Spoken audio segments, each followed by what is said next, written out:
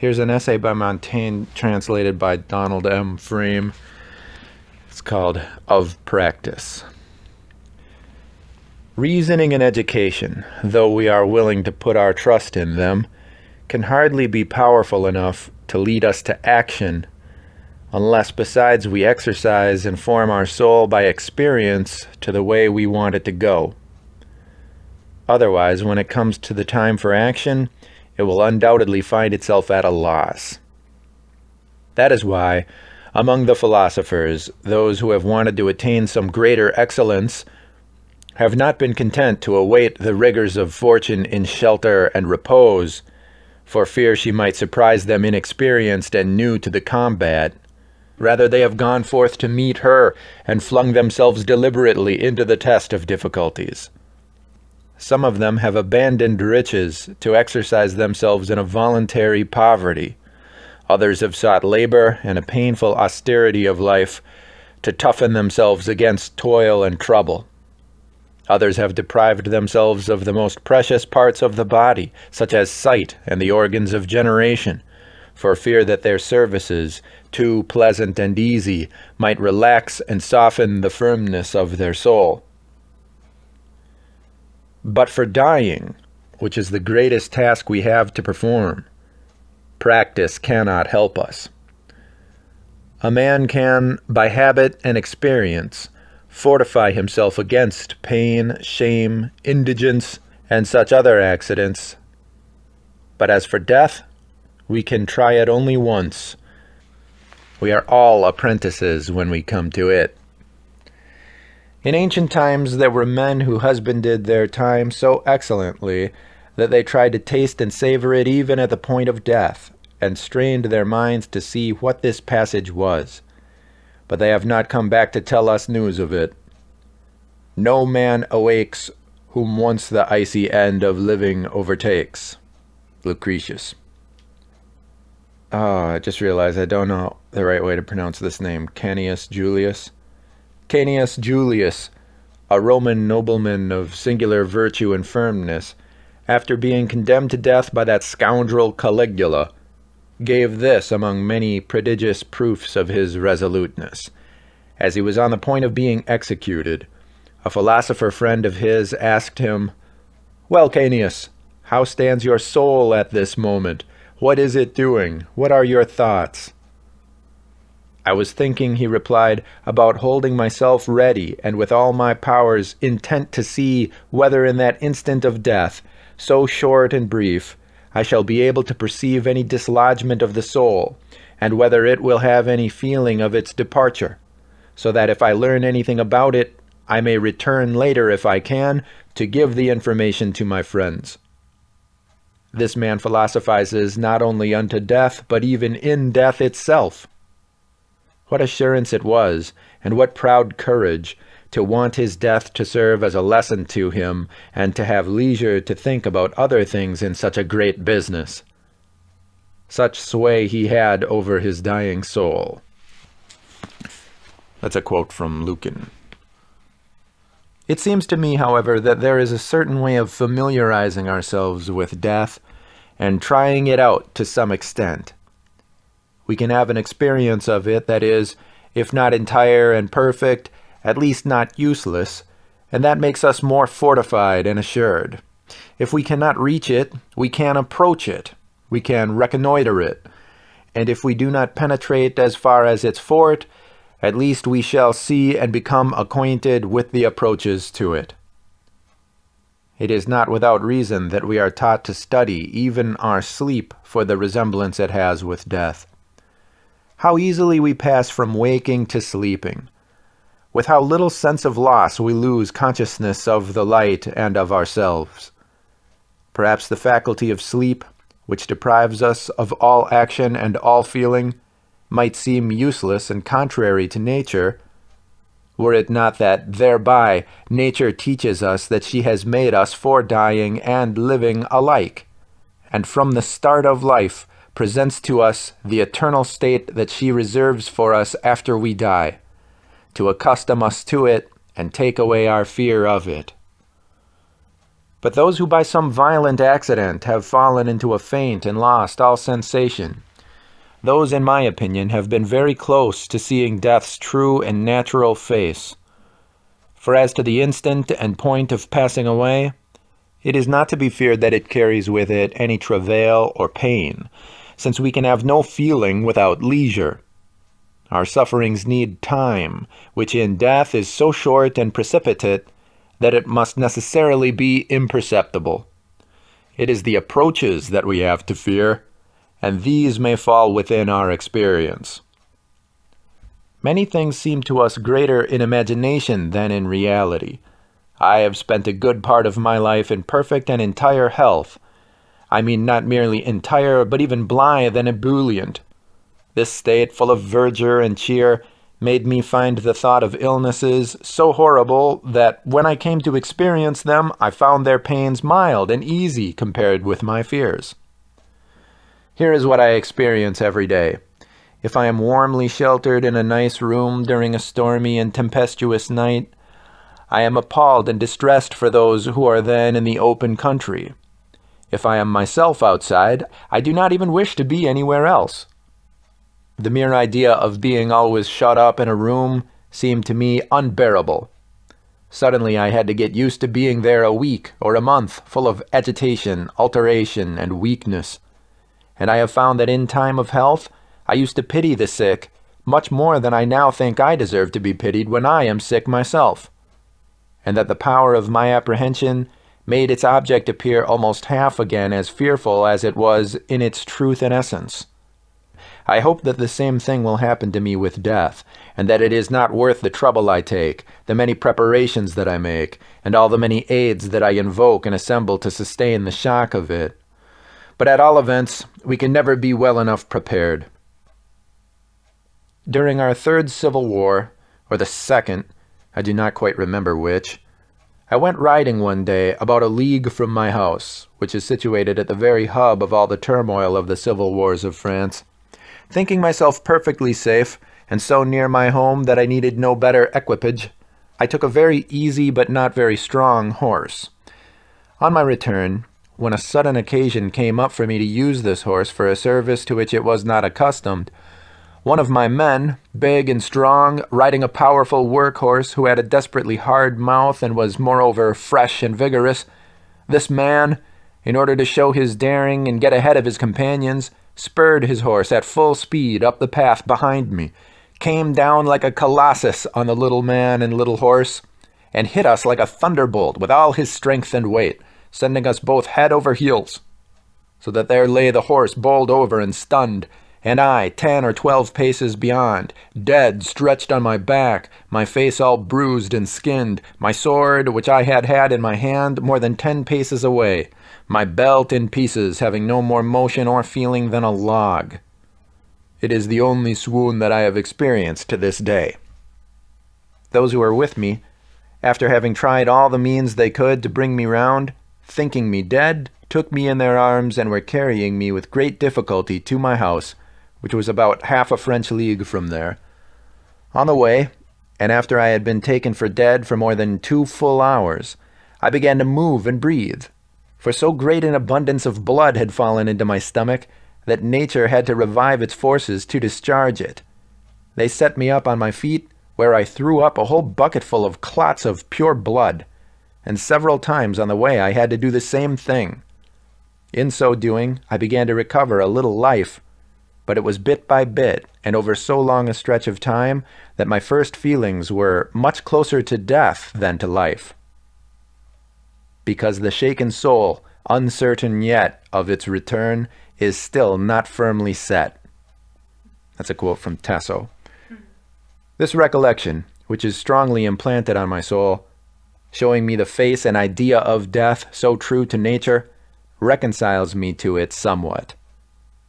When I began to see anything, it was with a vision so blurred, weak, and dead, that I still could distinguish nothing but the light, as one twixt wakefulness and doze, whose eyes now open, now again they close. That's Tasso again. As for the functions of the soul, they were reviving with the same progress as those of the body. I saw myself all bloody, for my doublet was stained all over with the blood I had thrown up. The first thought that came to me was that I had gotten a harquebus shot in the head. Indeed, several were being fired around us at the time of the accident. It seemed to me that my life was hanging only by the tip of my lips. I closed my eyes in order, it seemed to me, to help push it out, and took pleasure in growing languid and letting myself go. It was an idea that was only floating on the surface of my soul, as delicate and feeble as all the rest, but in truth not only free from distress, but mingled with that sweet feeling that people have who let themselves slide into sleep. I believe that this is the same state in which people find themselves whom we see fainting with weakness in the agony of death, and I maintain that we pity them without cause, supposing that they are agitated by grievous pains, or have their soul oppressed by painful thoughts. This has always been my view, against the opinion of many, and even of Etienne, oh damn it, I'm not going to be able to pronounce this name right, and even of Etienne de la Boétie, concerning those whom we see thus prostrate and comatose as their end approaches, or overwhelmed by the length of the disease, or by a stroke of apoplexy, or by epilepsy. This we do often see, a man struck as by lightning, by some malady, falls down all foaming at the mouth, shivers and rants. He moans under the torture, writhes his muscles, pants, and in fitful tossing exhausts his weary limbs. That's Lucretius. Or wounded in the head, when we hear them groan and from time to time utter poignant sighs, or see them make certain movements of the body, we seem to see signs that they still have some consciousness left. But I have always thought, I say, that their soul and body were buried in sleep. He lives and is unconscious of his life. That's Ovid. And I could not believe that with so great a paralysis of the limbs, and so great a failing of the senses, a soul could maintain any force within by which to be conscious of itself, and so I believed that they had no reflections to torment them, nothing able to make them judge and feel the misery of their condition, and that consequently they were not much to be pitied. I can imagine no state so horrible and unbearable for me as to have my soul alive and afflicted, without means to express itself. I should say the same of those who are sent to execution with their tongue cut out, were it not that in this sort of death the most silent seems to be the most becoming, if it goes with a firm, grave countenance, and the same of those miserable prisoners who fall into the hands of the villainous murdering soldiers of these days, who torture them with every kind of cruel treatment to force them to pay some excessive and impossible ransom, keeping them meanwhile in a condition and in a place where they have no means whatever of expressing or signifying their thoughts and their misery. The poets have portrayed some gods as favorable to the deliverance of those who thus drag out a lingering death. I bear to Pluto by decree this lock of hair, and from your body set you free. Virgil. Nonetheless, the short and incoherent words and replies that are extorted from them by dint of shouting about their ears and storming at them, or the movements that seem to have some connection with what is asked them, are not evidence that they are alive, at least fully alive. So it happens to us in the early stages of sleep, before it has seized us completely, to sense as in a dream what is happening around us, and to follow voices with a blurred and uncertain hearing, which seems to touch on only the edges of the soul. And following the last words spoken to us, we make answers that are more random than sensible. Now I have no doubt, now that I have tried this out by experience, that I judged this matter rightly all along. For from the first, while wholly unconscious, I was laboring to rip open my doublet with my nails, for I was not in armor, and yet I know that I felt nothing in my imagination that hurt me, for there are many movements of ours that do not come from our will. And half-dead fingers writhe and seize the sword again. That's a quote from Virgil. Thus, those who are falling throw out their arms in front of them by a natural impulse which makes our limbs lend each other their services and have stirrings apart from our reason. They say that chariots bearing scythes will cut so fast that severed limbs are writhing on the ground below, before the victim's soul and strength can ever know or even feel the pain, so swift has been the hurt. Lucretius. My stomach was oppressed with the clotted blood. My hands flew to it of their own accord, as they often do where we itch against the intention of our will. There are many animals, and even men, whose muscles we can see contract and move after they are dead. Every man knows by experience that there are parts that often move, stand up, and lie down without his leave. Now these passions which touch only the rind of us cannot be called ours.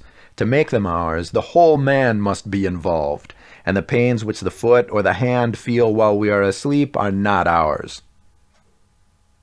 As I approached my house, where the alarm of my fall had already come, and the members of my family had met me with the outcries customary in such cases, not only did I make some sort of answer to what was asked me, but also, they say, I thought of ordering them to give a horse to my wife, whom I saw stumbling and having trouble on the road, which is steep and rugged. It would seem that this consideration must have proceeded from a wide-awake soul, yet the fact is that I was not there at all. These were idle thoughts, in the clouds, set in motion by the sensations of the eyes and ears. They did not come from within me.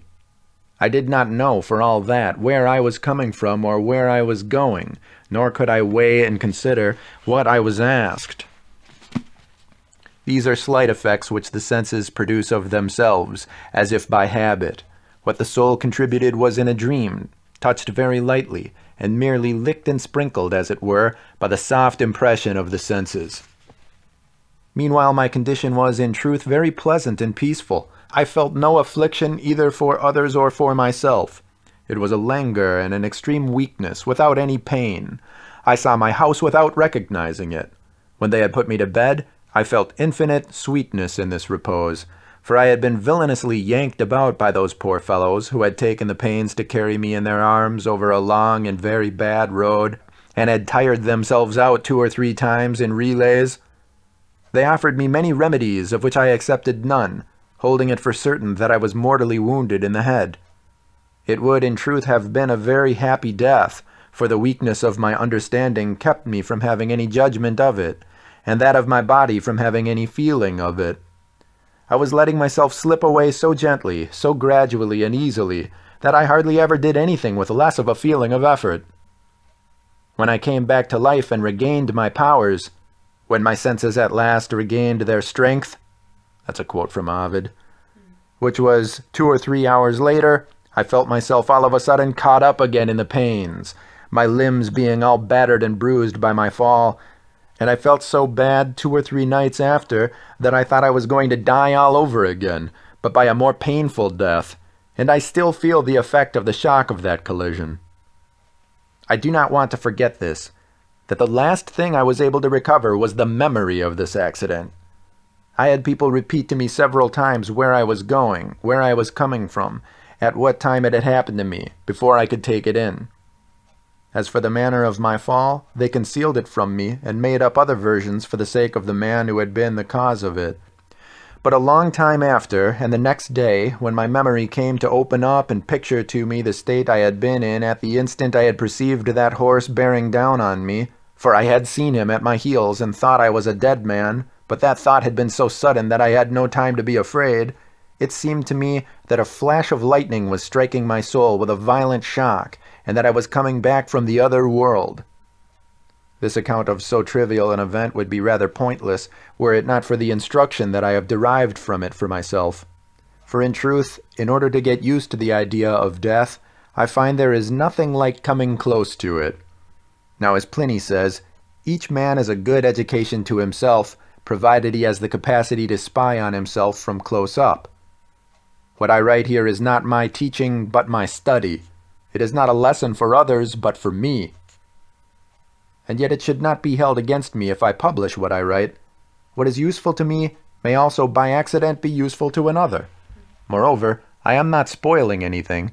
I am using only what is mine. And if I play the fool, it is at my expense, and without harm to anyone. For it is a folly that will die with me, and will have no consequences. We have heard of only 2 or 3 ancients who opened up this road, and even of them we cannot say whether their manner in the least resembled mine, since we know only their names. No one since has followed their lead.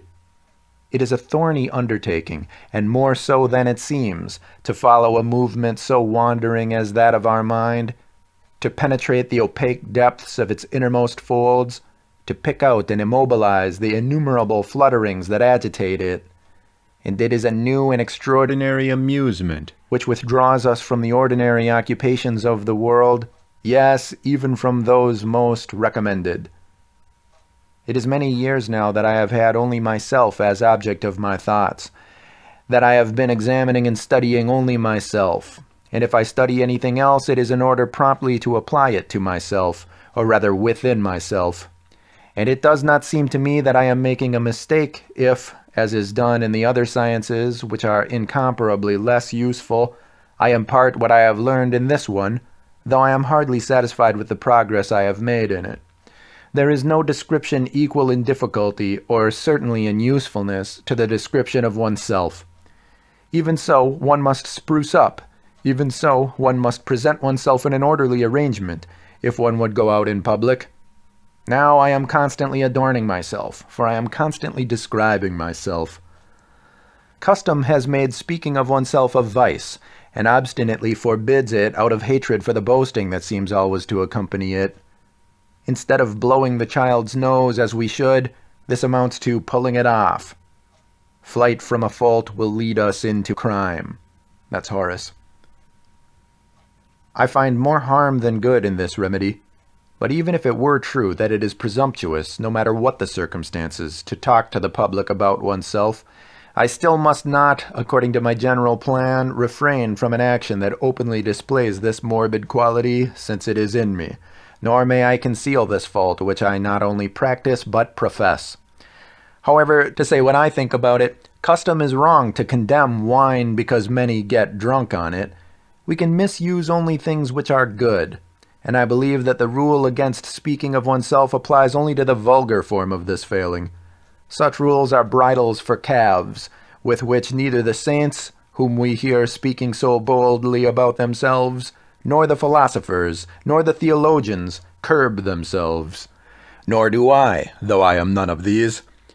If they do not write about themselves expressly, at least when the occasion leads them to it, they do not hesitate to put themselves prominently on display.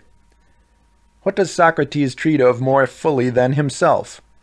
To what does he lead his disciples' conversation more often than to talk about themselves, not about the lesson of their book, but about the essence and movement of their soul?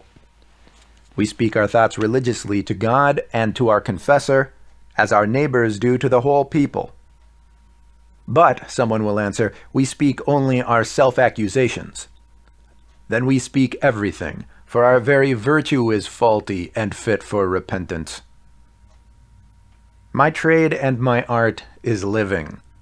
He who forbids me to speak about it according to my sense, experience, and practice, let him order the architect to speak of buildings not according to himself, but according to his neighbor, according to another man's knowledge, not according to his own. If it is vainglory for a man himself to publish his own merits, why doesn't Cicero proclaim the eloquence of Hortensius, Hortensius that of Cicero? Perhaps they mean that I should testify about myself by works and deeds, not by bare words. What I chiefly portray is my cogitations, a shapeless subject that does not lend itself to expression in actions. It is all I can do to couch my thoughts in this airy medium of words. Some of the wisest and most devout men have lived avoiding all noticeable actions. My actions would tell more about fortune than about me. They bear witness to their own part, not to mine, unless it be by conjecture and without certainty. They are samples which display only details. I expose myself entire. My portrait is a cadaver on which the veins, the muscles, and the tendons appear at a glance, each part in its place. One part of what I am was produced by a cough, another by a pallor or a palpitation of the heart, in any case dubiously. It is not my deeds that I write down, it is myself, it is my essence. I hold that a man should be cautious in making an estimate of himself, and equally conscientious in testifying about himself, Whether he rates himself high or low makes no difference. If I seemed to myself good and wise, or nearly so, I would shout it out at the top of my voice. To say less of yourself than is true is stupidity, not modesty. To pay yourself less than you are worth is cowardice and pusillanimity, according to Aristotle. No virtue is helped by falsehood, and truth is never subject to error. To say more of yourself than is true is not always presumption. It too is often stupidity. To be immoderately pleased with what you are, to fall therefore into an undiscerning self-love, is in my opinion the substance of this vice. The supreme remedy to cure it is to do just the opposite of what those people prescribe, who, by prohibiting talking about oneself, even more strongly prohibit thinking about oneself. The pride lies in the thought. The tongue can have only a very slight share in it. It seems to them that to be occupied with oneself means to be pleased with oneself, that to frequent and associate with oneself means to cherish oneself too much. That may be, but this excess arises only in those who touch themselves no more than superficially, who observe themselves only after taking care of their business, who call it daydreaming and idleness to be concerned with oneself, and making castles in Spain to furnish and build oneself, who think themselves something alien and foreign to themselves. If anyone gets intoxicated with his knowledge when he looks beneath him, let him turn his eyes upward toward past ages, and he will lower his horns, finding there so many thousands of minds that trample him underfoot.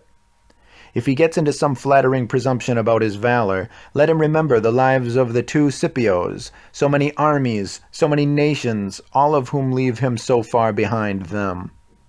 No particular quality will make a man proud who balances it against the many weaknesses and imperfections that are also in him, and in the end against the nullity of man's estate.